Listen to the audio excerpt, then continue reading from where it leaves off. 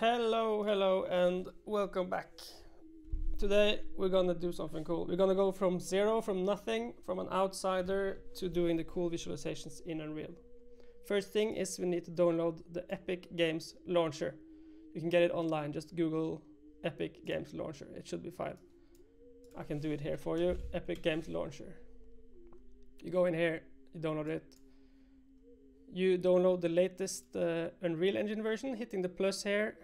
Let me remove this. You can hit the plus, you can choose a version, just get the latest. And then you can launch it once maybe. And then you go to Arthur's audio blueprints. It's not even here. It's actually here on GitHub. Then you can scroll down and you can see here what engine this version is made with. So that's the one you download here. I got it here, 426.1. The last point, whatever, doesn't matter. And then you can go down, scroll down to the zip downloads, right? And you can hit that link. And this is the one. The latest version will be here. Old versions you can just ignore. Then it's download. We will download it, save it. I already downloaded it once because I did a pre-run, a dry run of this video, you know, as you gotta do to check the audio, you know, sound check. So it's only, I think, yeah, 269 nice megabytes. So it's almost done. And next I'll just hit it. I don't need a readme. I just need a folder. I'll just drag it out here to the desktop. And double click it. Let's clean up all this stuff. And you will get this, and this is what we hit. If we have the Unreal Epic Launcher and Unreal Engine installed and run once, this should this should just work. It should recognize this file. You can just double click. And now when loading, this could get stuck at some percent, like 19, 25, 45, 93, whatever. This is normal the first time you launch the new engine, because it has to do a lot of first time setup stuff. So that's just what it is. And then we can start by playing. And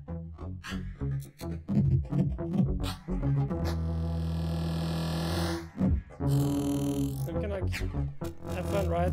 Press enter. I hope you can hear me right now. I'm in the car, I'm driving.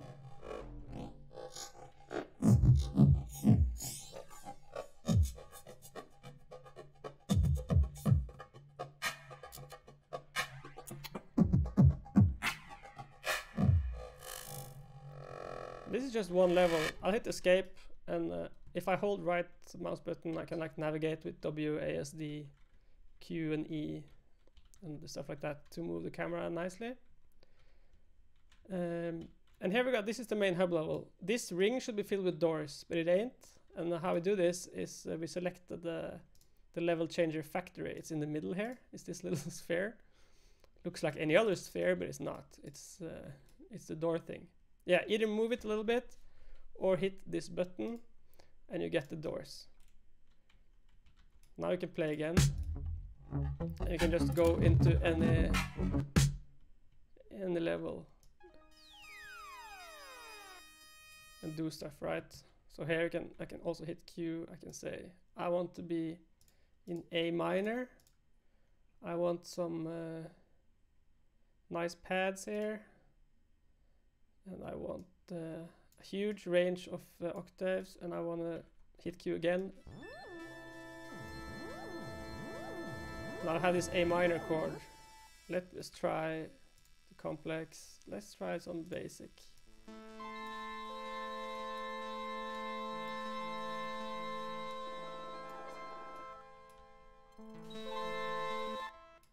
Very great. Let's try another one. Let's try this consistent plain one.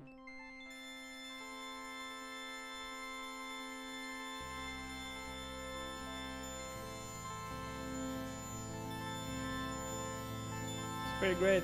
And they go in sequence, so I can go outside of the range. Let's go like this.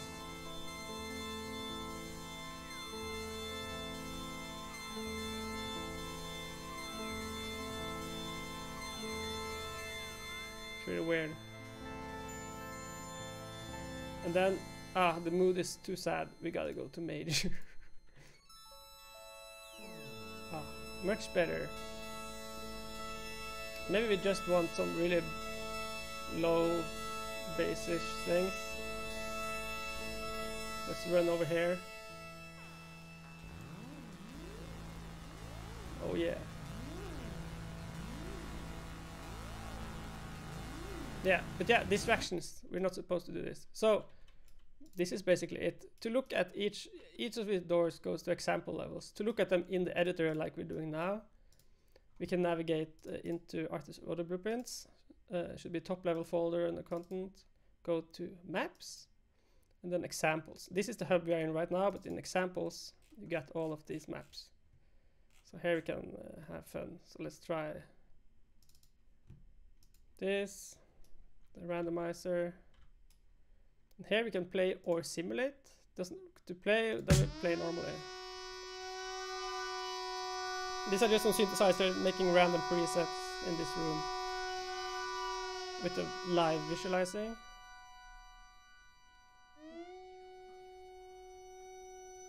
You can also play this with this cogwheel thing that's called simulate. And what that does is then we're not actually playing the game, we're just simulating the level.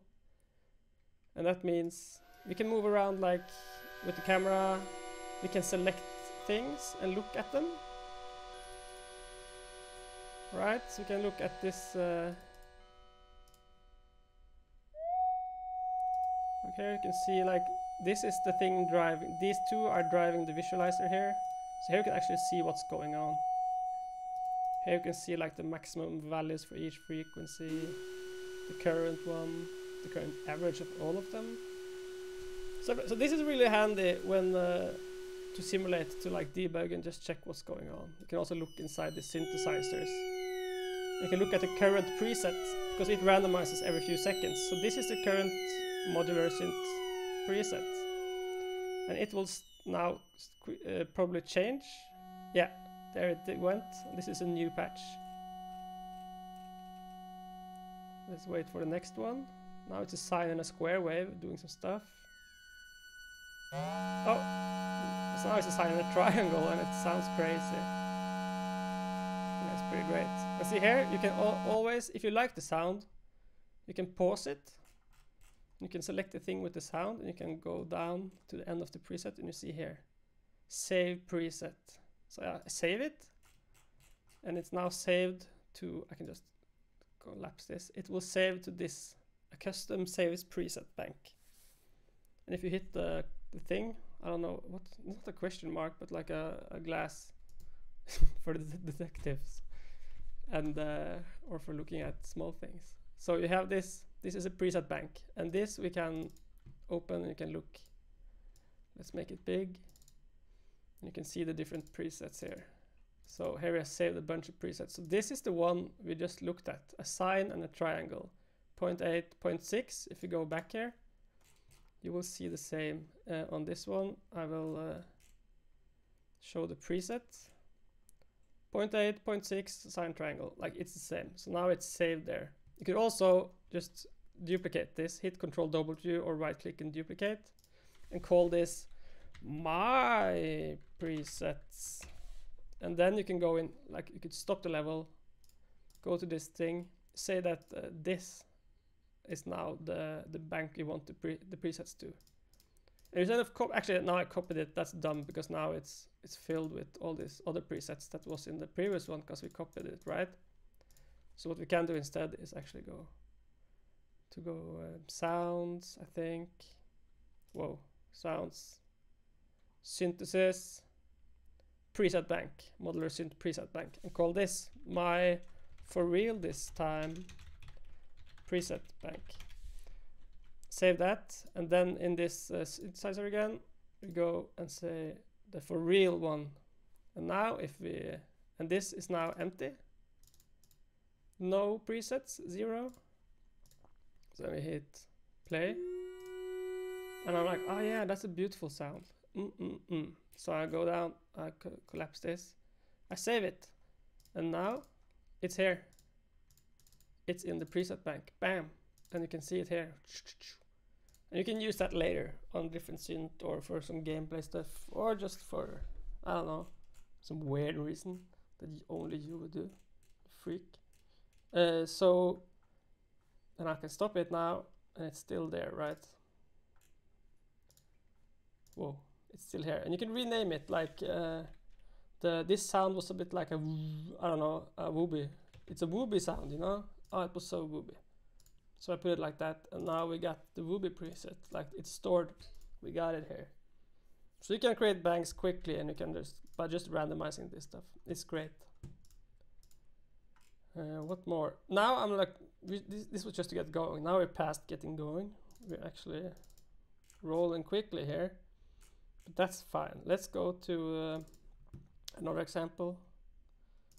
You don't have to save the level, only because the banks, I didn't save the level now, but this is still saved, right? Because it's an asset, it's separate from the level that we were in. This is a level, you can hear me twice. So this yellow stuff is live visualizing the mic input. It's pretty fancy. So yeah.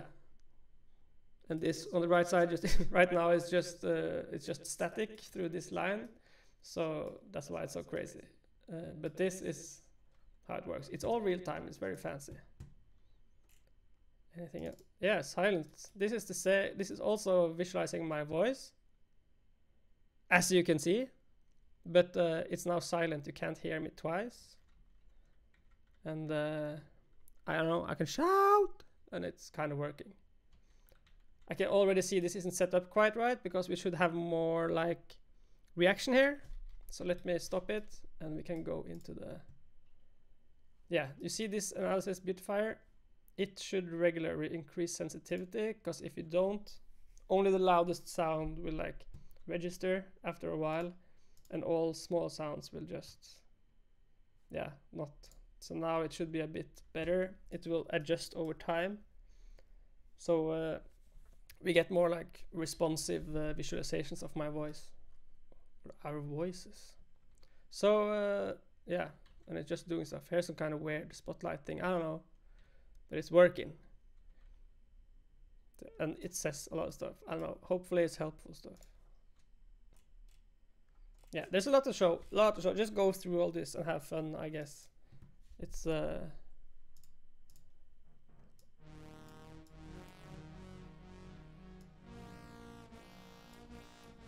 yeah. Whoa. What do we have? What?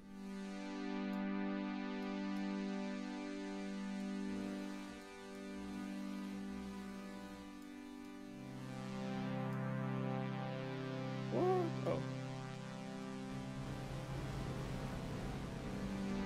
Yeah, we can make noise. It's great. A lot of stuff. I don't know, we have to cut it short, but you get the gist. This is pretty fun. It's pretty awesome. It's free. You can do it. Let's go. Oh yeah.